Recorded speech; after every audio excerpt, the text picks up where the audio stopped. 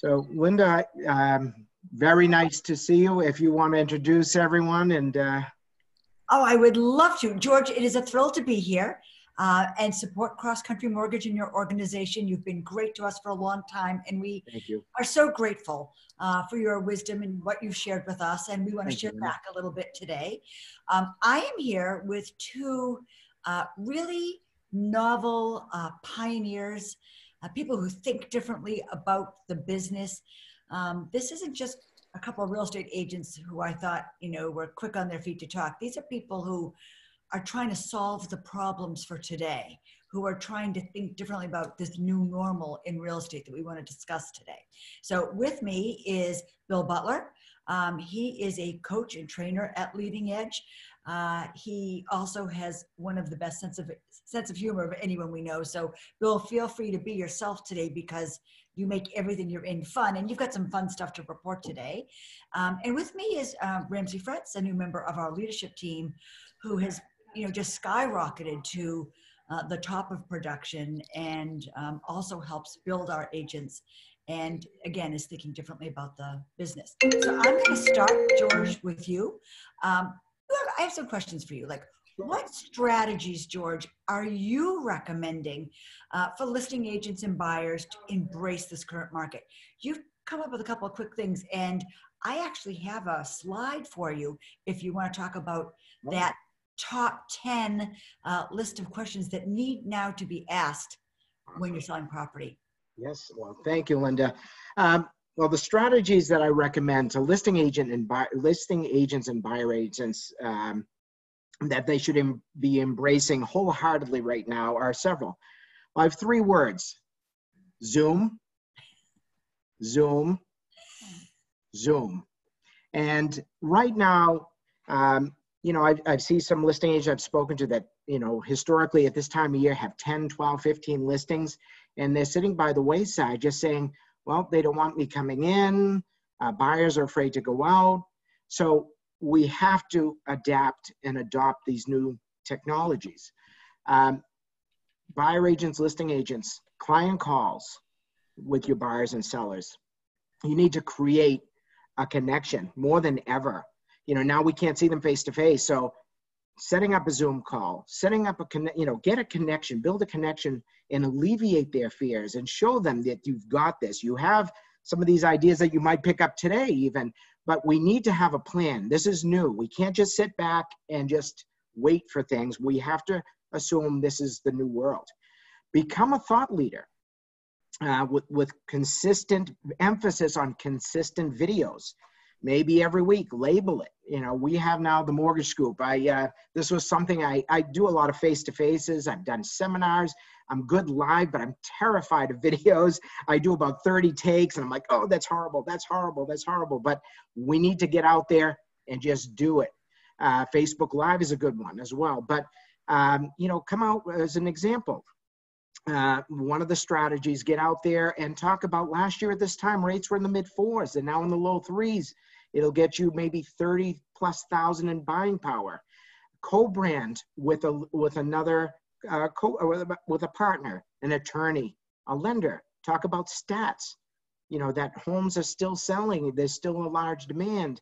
Maybe there's less of an inventory, so you'll have a higher demand for your property.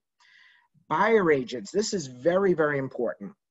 The stronger the pre-approval letter that you have now is more important than ever. Don't let that pre-approval letter get stale, because I'll tell you this, day to day, week to week, lenders' guidelines are changing.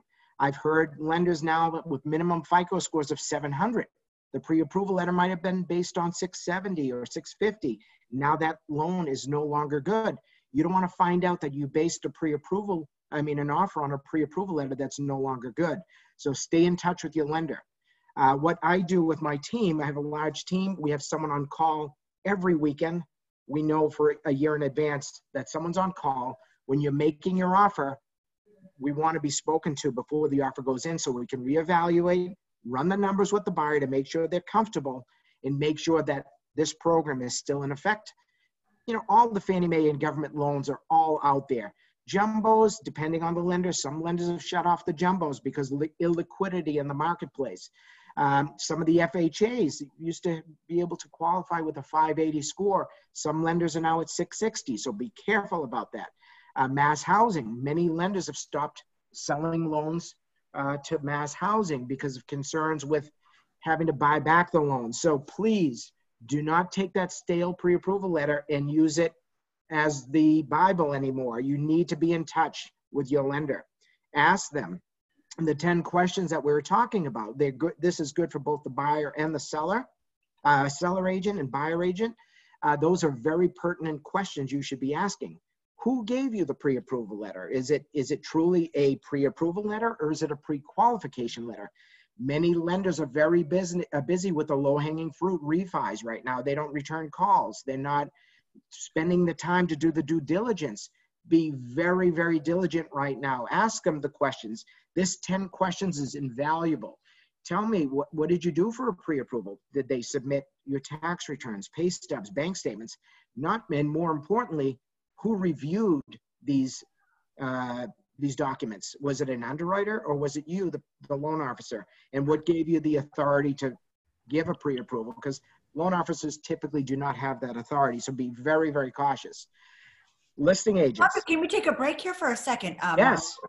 So, I mean, you've just laid a lot on us right now. Yeah. That the lending environment is differently, that we have to ask different questions. Yes. I thought you were predominantly that Zoom is the way to go. Right.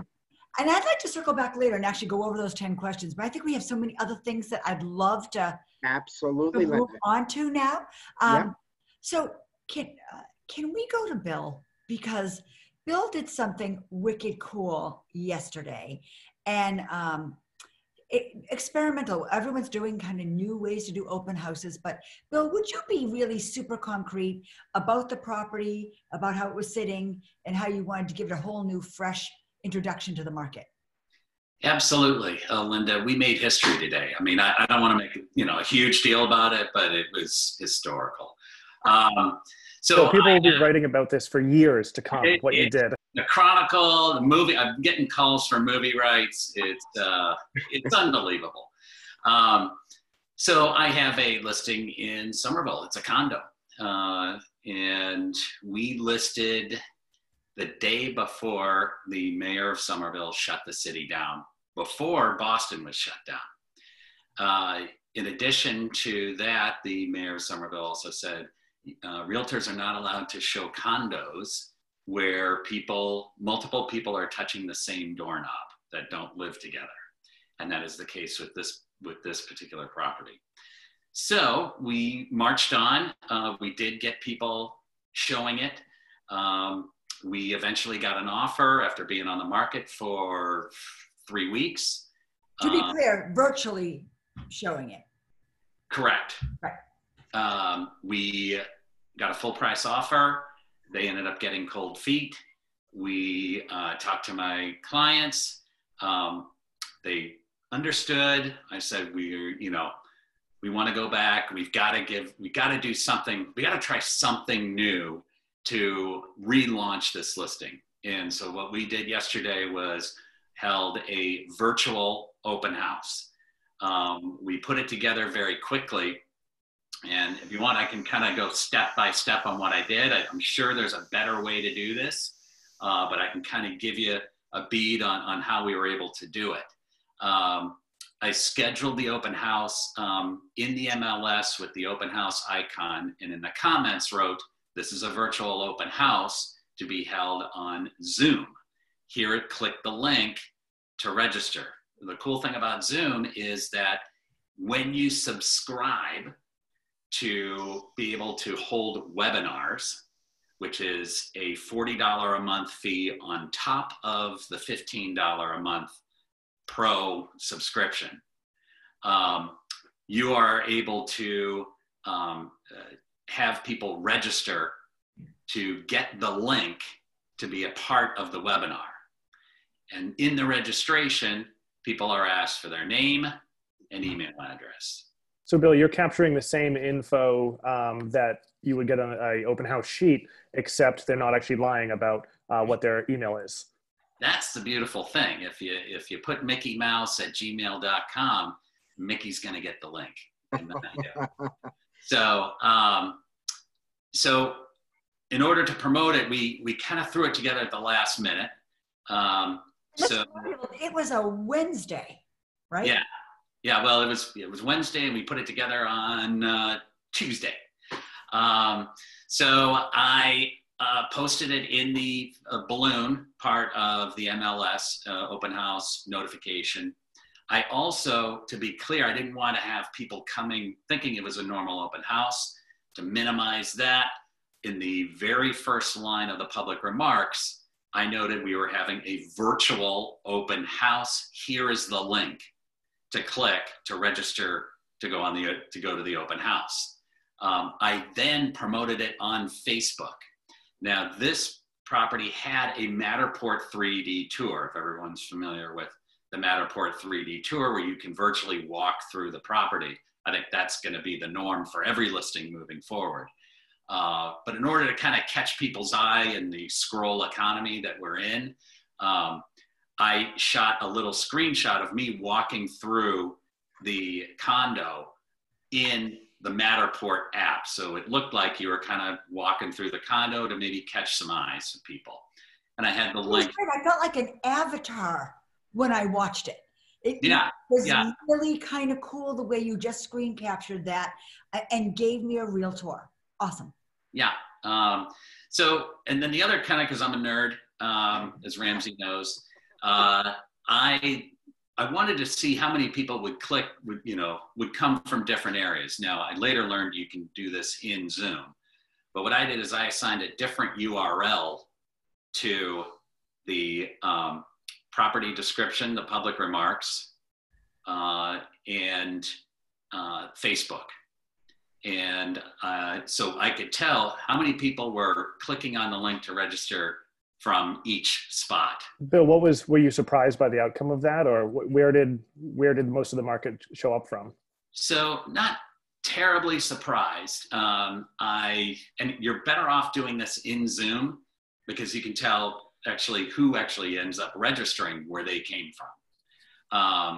But 14 people clicked on the public remarks link, which was more than I thought, because we didn't change the price on this listing at all. It didn't get sent out to I had already put it back on the market, BOM status.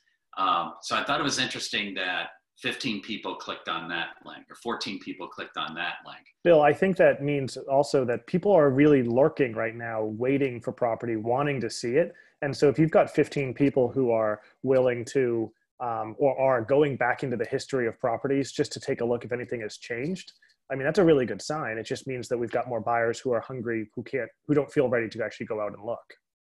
Yeah, I know Zillow and Realtor.com hasn't reported a huge decrease in traffic on their website, or people. There's less new people coming, but there's a lot of people searching.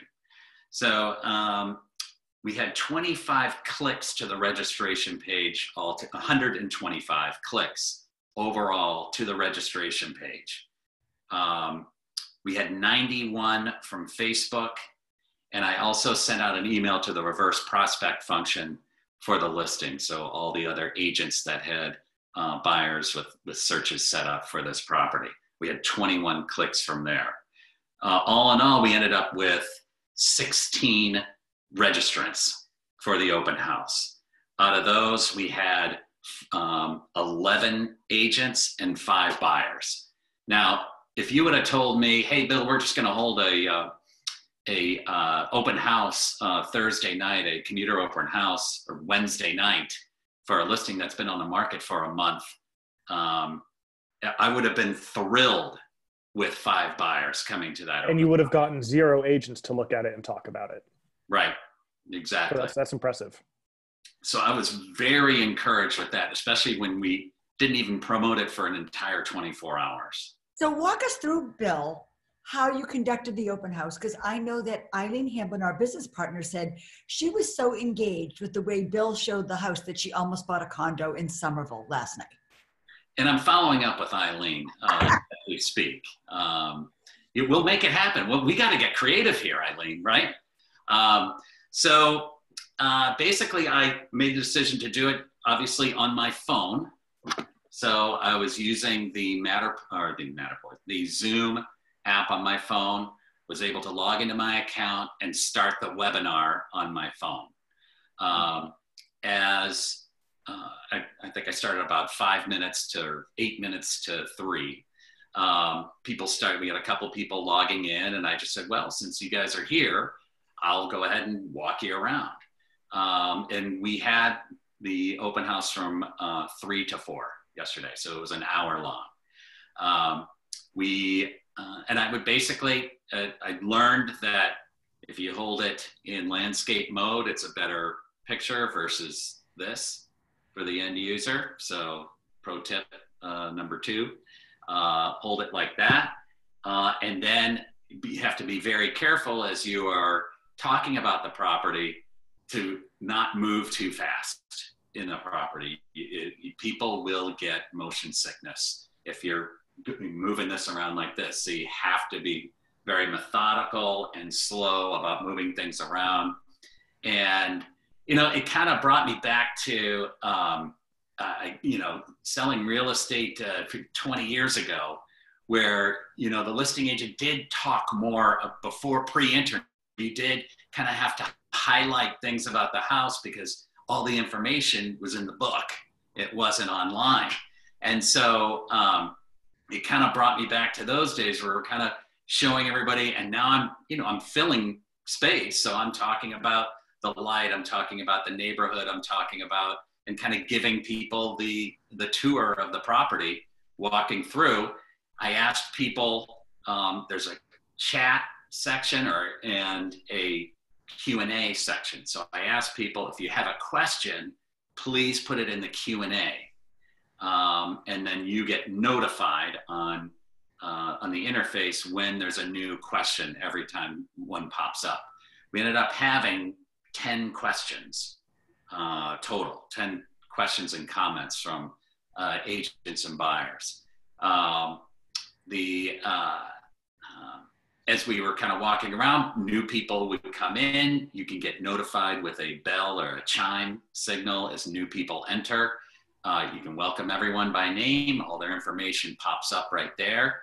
I found that the buyers that did attend were very appreciative of it. They also had no idea how to proceed, which was funny. They're kind of, one comment was, okay, I'm here. What do I do now? Okay. And we kind of joked about it. I'm like, hey, I don't know. You tell me, where do you want to go? So we had some fun with it. I think there's a lot of potential here to build rapport, more rapport faster with this process than obviously in an open house where 50 people are coming in at once. I noticed that. I'm following up. There were certain questions. We went into the basement where the storage is, found out that the signal was cutting out when you went down there. People will tell you that. They'll help you through it. So that might be something to test before you hold one, is the signal okay everywhere in the property? But Bill, I'm pretty sure that people would be much more forgiving. If you showed up 2 minutes late to a regular open house and they couldn't get into the basement and stuff like that, people would be upset. But given that you're giving a new way to see something and an access that they didn't have before, I'm sure people didn't really mind, and we're comfortable with you, moving the camera too quickly once or twice, or not being able to connect in the basement. They're going to be much more forgiving, right? Yeah, people completely understood, and great reason to follow up with everybody. So after the open house, I went down, took a little video of the storage area, and I sent that to everybody last night. Hey, sorry couldn't get into the storage area. Here's a quick video of it. Would love to know your feedback when you have a chance. Are you thinking of buying in the next 90 days? So that's underway. I think at the end of the day, there might be there's definitely some room for improvement, but very, very encouraged we got that type of traction with such little notice. At 3 o'clock on a Wednesday afternoon. People are going to take breaks from work. People are at home. I remember, if you go back to when we used to read the Sunday Globe, that we got more traction on Monday when people went to work. They would read their Globe on their employer's time. So I think the same principle applies here as well. Yeah, people really appreciate it. There was one woman who really wanted to see the windows up close, so we got real close to the windows. Here they are, the replacement, but older. Questions of how many outlets are in, does it have a lot of outlets in these rooms? Yes, there was a lot of that. And then the fantastic thing, and I don't know if I can share my screen on this, but Zoom gives you basically a spreadsheet that obviously got all the attendees' information and then all the questions that were asked. Oh. So it's a great report when your sellers say, how did it go? Here are all the people that came. Let's see, I can see if I can bring it up here. We would love to see that. This is just totally novel. And to remind everyone, this is an unoccupied condo. So you could get access and show it. And as Bill works on getting that up, do you want to just weigh in a little bit? Oh, I think he's got it now. All right. Yeah. So here's the attendee report. Here it shows when they came, how long they were in the meeting. Wow. There. All their information. And then here's the Q&A report. So all the questions that people had, and for the seller is absolute gold. It's showing you are doing something. You are taking action. You are absolutely taking action. So I know it's really fresh from last night, but any other kind of interesting feedback from any of the buyers who were engaged? I think, like I said, they very much appreciated the opportunity. They were able to get their specific questions answered and very much appreciated it. So stay tuned. We'll see what happens. Can't wait to see. So I'd love to segue to this whole topic of occupied versus unoccupied property, because we're really seeing trends in this business. And if today's discussion is about the new normal and the future real estate, and I guess that's what I want to just lay bare right now, is that we are all been waiting for this cloud to lift and for us to just go back and do real estate like we were, in February and behind that, when in fact that's not going to happen. Then we're looking at the earliest we'll see a vaccine is probably fall of 2021, and then we have to vaccinate everyone. This will not be dictated by government decision to, allow us in or out of property or what the showings are. This is going to be dictated by consumer behavior of people who are concerned about catching the virus or potentially being exposed to something and harming a loved one. That's what's going to drive consumer behavior going forward. This is not going to change. And anybody out there who is waiting to buy, sell property, an agent who's waiting to put property on or work with buyers, they're waiting for 2 years. I think that it's time for everyone to understand this is our new normal. Things will get back a little bit more as we go to restaurants and can walk the beaches. But for the most part, things aren't changing. We need to embrace these new ways of doing business now. And we're going to talk about that in a little bit, but I'd love to hear from Ramsey about what he's seeing occupied versus unoccupied. And well, I think, first of all, Linda, you're correct in that this is not going to be changing in the short term, but people's understanding and feelings towards it will. And so as, I would say a month ago, we've been in lockdown for quite a while now. A month ago, I'm, hidden from the world and don't want to do anything. And now I'm just about ready to run outside with a mask on and start, trying to live life again. But of course, it's not quite time for that yet. But we will start to see a transition where people will just need to continue moving forward with business and life. The really nice thing is the real estate market has not really slowed down through this. I think we're all surprised at how much activity there is today. I think, as George talked about earlier, the power of a low rate is also very strong right now. But specifically on that occupied versus unoccupied property is, and I've said this before, but usually on MLS, you're going to get the best of the property in that first line or two. You're going to get the thing that really is the wow factor for whatever reason or whatever the property's special features are. And now the first line is often unoccupied property, easy to show. And so what we're seeing the biggest change in this market is if it's occupied, it's really difficult and often cases not possible to show it. And if it's unoccupied, we're actually, and I don't have the data yet, but I'm assuming that there's going to be a larger gap in prices than we've ever seen for occupied versus unoccupied, because right now access is everything. Now, Bill gave access in a very different way than anyone has seen really so far, and he got a lot of traction from it. And so people were really excited about seeing a property that they really couldn't see in another way.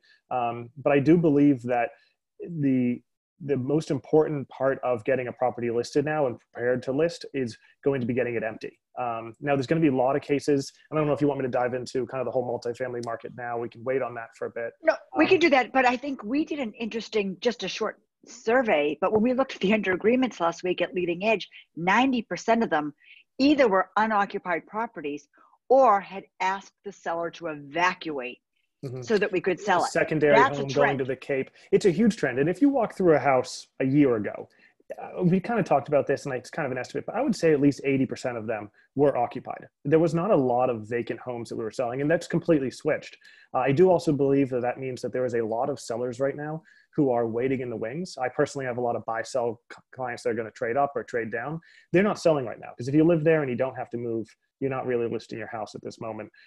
But I do think that we're going to continue to see a trend towards access. And if you can give people access, and the best way right now is to do individual showings, private showings for a vacant home, you're going to see a lot more traction on those properties.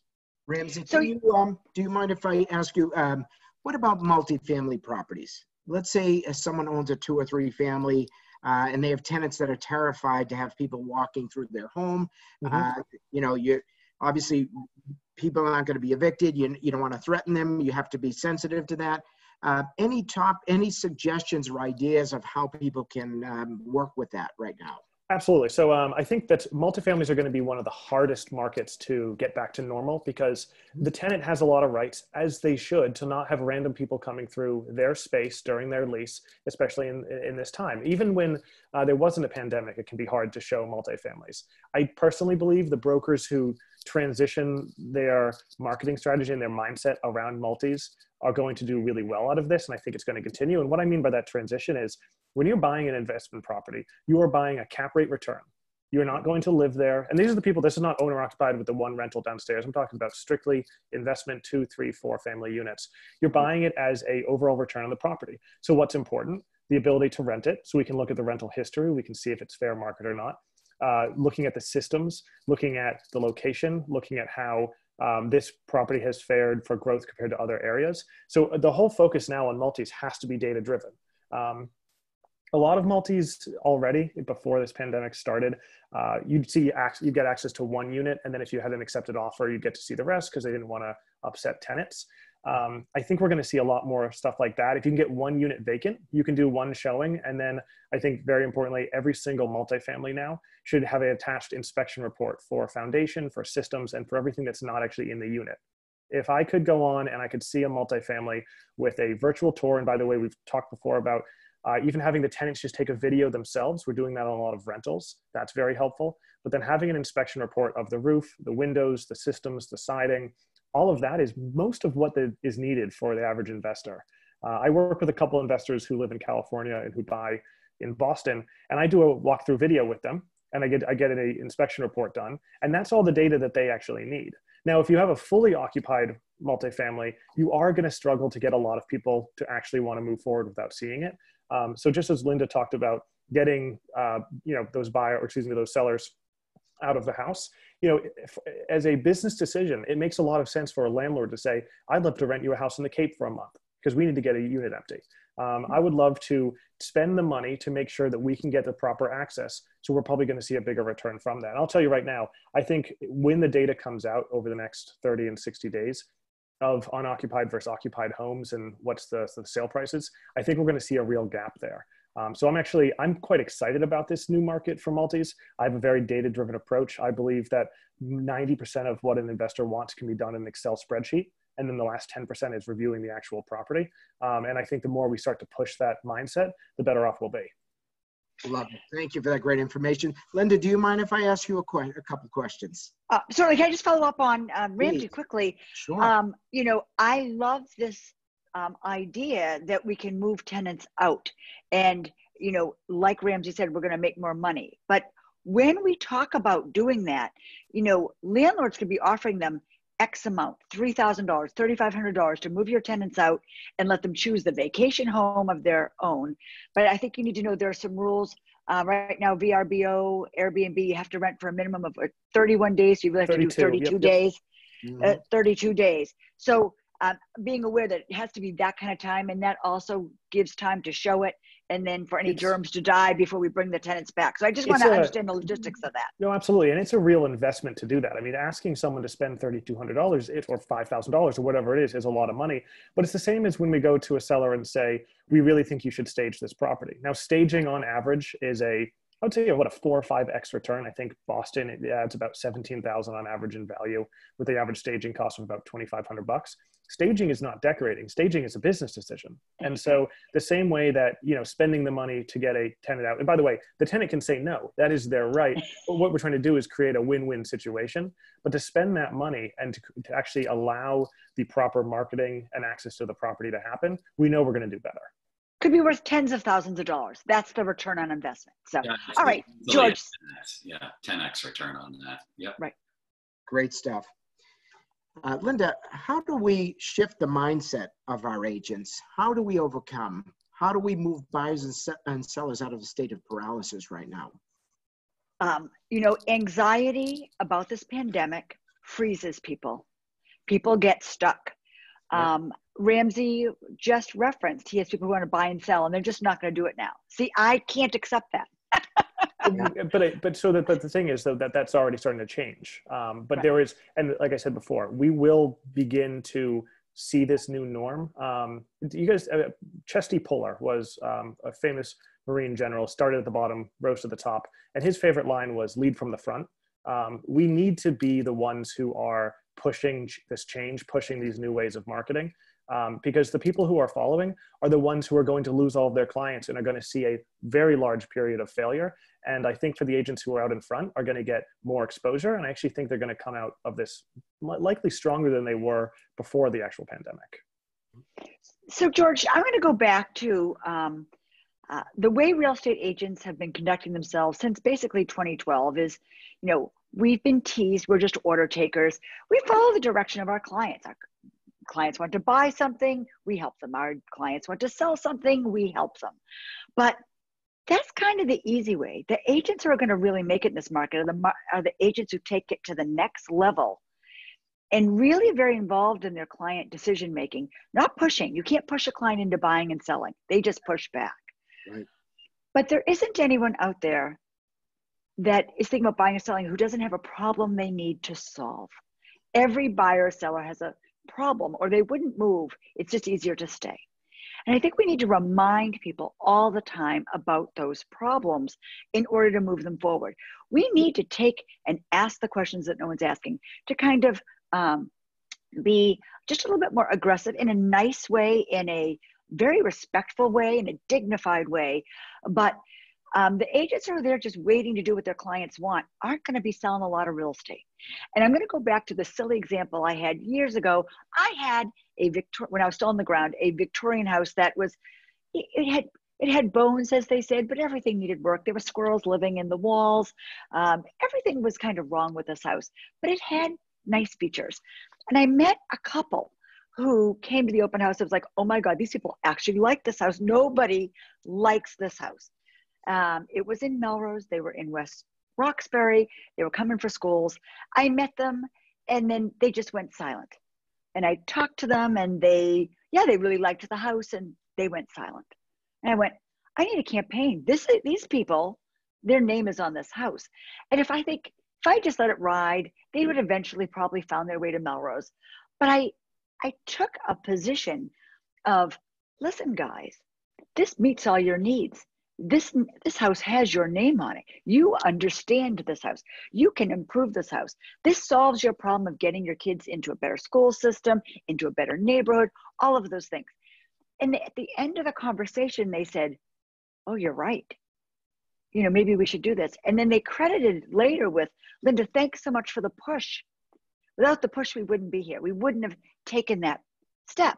And I think nobody in real estate likes to be pushy. And I'm not suggesting you be pushy, but they were really excited and they need our guidance. Our leadership in real estate is everything. And you have to lead your clients to where they want to go, because it is way easier not to make the decision, to just stand, to freeze, to wait.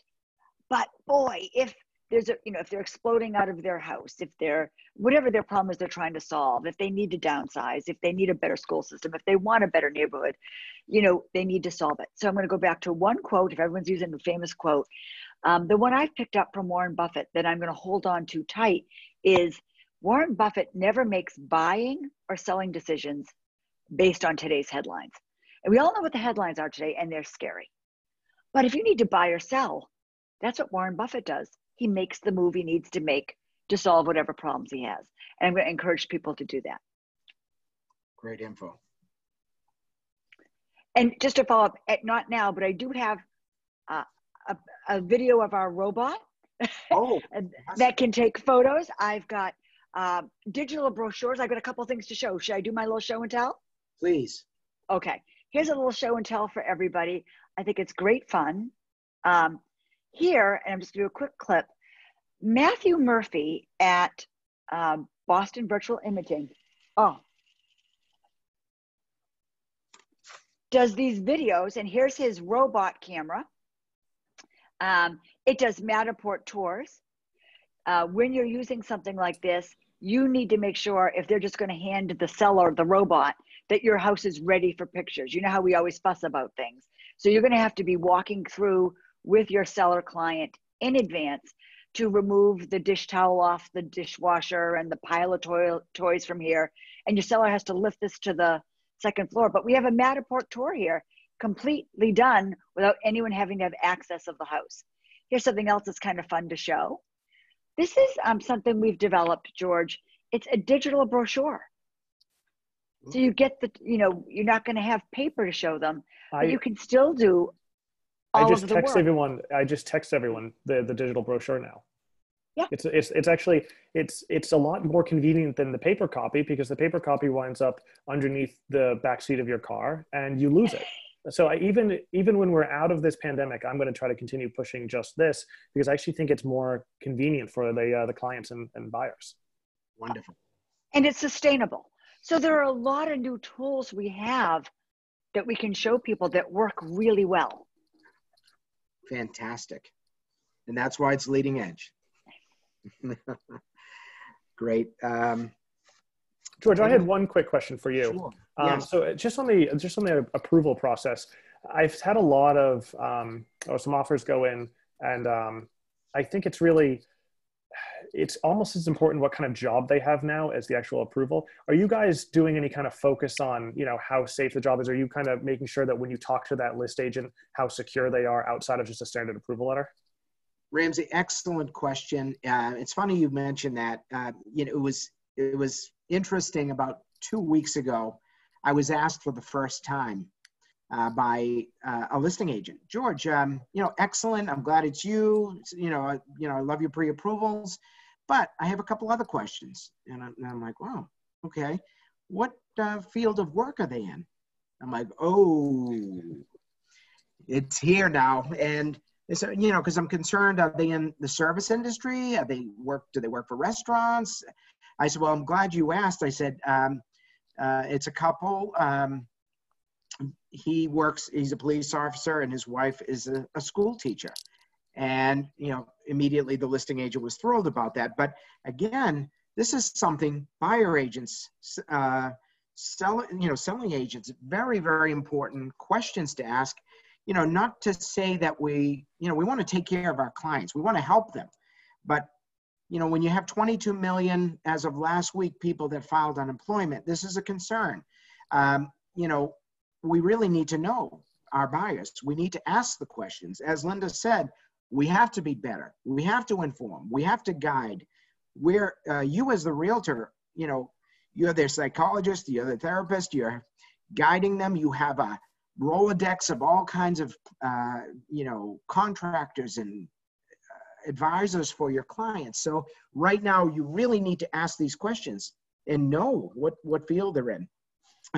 So George, can we distribute these? There's a way that please.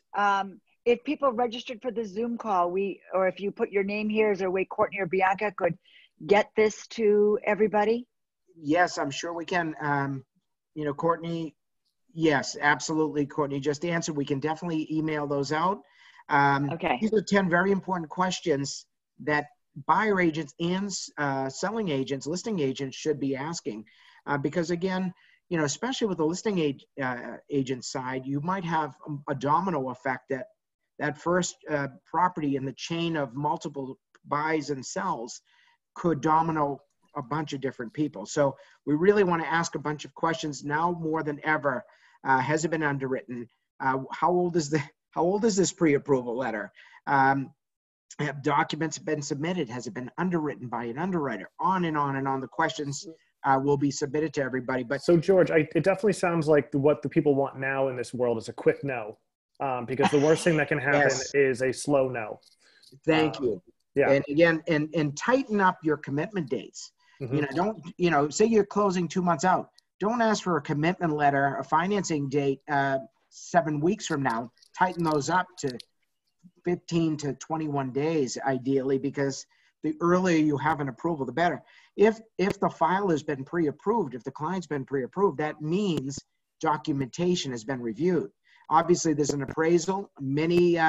We're now getting a lot of appraisal waivers. We're also doing desktop appraisals, which are computerized with purchases. Sometimes they'll use the listing agent's pictures. So we're able to get these appraisals much quicker on purchases. So you really should be asking for much shorter approval times. Right. I have one more thing. Does anybody want to see some quick, interesting stats about our market that should give everybody, you know, so we can all jump and down that this market is moving? Please. So this is what I've just done here is month over month from the time, let me do a little screen share. Here we go. What I'd like to show you is that I looked at that first month, March 13th to April 14th.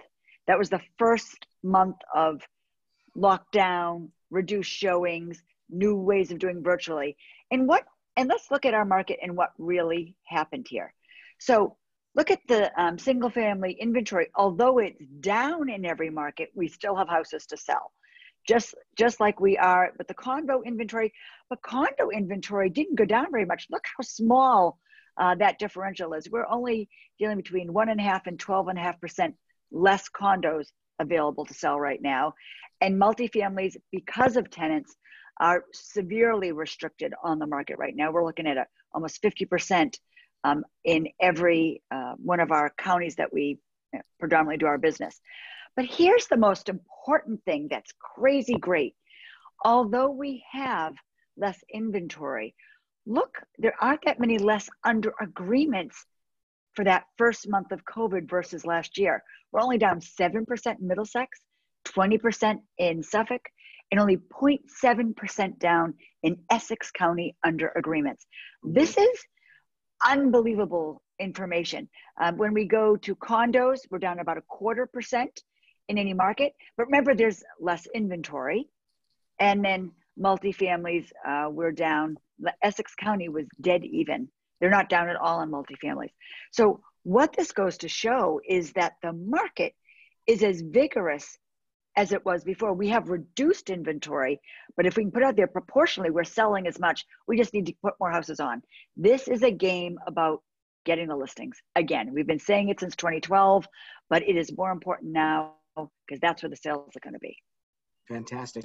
Could I ask a question to you, Bill? Oh, I think you might be. Go ahead. Oh, there you are. One thing I want to say, I'm so impressed with what you're doing with video and your Facebook groups. Do you mind just saying a few words about the connection you have with your local, your town and your Facebook group? Do you mind saying a few words about what you're doing with that? Sure, yeah, no problem. So probably about 4 or 5 years ago, I started a community blog on Facebook called Melrose Scoop. And just kind of posted photos of what was going on, and that evolved into video and doing videos, basically interviewing community businesses, owners, community thought leaders, politicians, and it wasn't very technical. all I did was use this. Maybe sometimes a tripod, but most of the time it was done via this and a selfie stick. And throughout, so I've been doing those videos for about 2 years. And it has not only opened the doors for me for many buyers and sellers, but my conversion rate for those people has skyrocketed. It's been a great way, not only first and foremost to give back to the community that's given so much to me, which is the first goal. Number two, it's just an incredible way to build rapport and trust quickly. So we've had a lot of success, and we're doing a lot of videos right now, especially right now as a way to give back to these folks, these local businesses that need help. They are pivoting as well, just like we are, obviously, in terms of the services that they're offering and how they're offering them. We want to make sure as many people as possible know about it. Awesome. Thank you. So I've been asked to read some of the questions. Nick, would it be a good idea to have all people going through your open house that they must have masks, gloves, and shoe covers? We at Leading Edge are not holding open houses, just opening them up to the public. I know it's happening out there. I do believe we're doing more of a controlled open house where people have a chance to make an appointment during an appointed time. I think absolutely any showing should have masks and washing hands. There's a whole controversy on gloves as far as I'm concerned. You're just moving the germs around. Better to go in, wash your hands, don't touch anything. Yeah, the more of the focus is, and the mask is an absolute that needs to be there. The problem with a glove is that it brings along everything else you touched. I saw a picture on, I can't remember what site, but it was a guy in a grocery store using his phone, so he was holding his glove in his mouth. It is just a little scary with these gloves sometimes. The important thing is that there are no touch showings. So all the lights are left on. I had a listing come on in Arlington, a vacant property. I told my clients, your electric bill is going to be huge. Your lights are going to be on 24 hours a day. Your cabinets are going to be open. You're going to touch the front door as the broker, and then no one's going to touch anything else. I think that's what's most important. Yeah, I think Amy and Myra Tillotson were like, they're calling them museum showings. Yeah. Don't touch. Museum showings. Next one is, let's see, Kate, and you can make changes easier virtually on, when you're doing things. Yes. Anyone can email Bianca and she'll get you the 10 questions that have been mentioned. Bill, quick question for you that was on one of the Q&As is for the reports that were on Zoom. So you're saying that there's a $15 charge to just, have the Zoom premium, and then there's a $45 charge. Where do those reports come in? So it's the $40 upcharge to be able to host a webinar, and then that's where you get the reports. Okay. Yeah. That was another question. I'll take a look if there's a less expensive option than that. There was a comment that I think was intended for Ramsey about he looks too young to know anything about MLS books, but I think it was really for me. MLS what? Exactly. Let's see. I think that covers everything. This has been a delight. Anything else for us, George? No, I think it was, we kept it to a reasonable time frame. I see we've kept many of our participants on. I'd love to do this again with you all. I mean, it's been fun, informative, and, as things evolve, I'd love to reconnect with everybody. Yeah. Thanks. Well, this was great. I appreciate it. Yeah. Thank you all. Thank you, George. Thank you, everyone. Thanks, Bill. Thanks, Bye. Rams. Thank you. Bye-bye. Bye.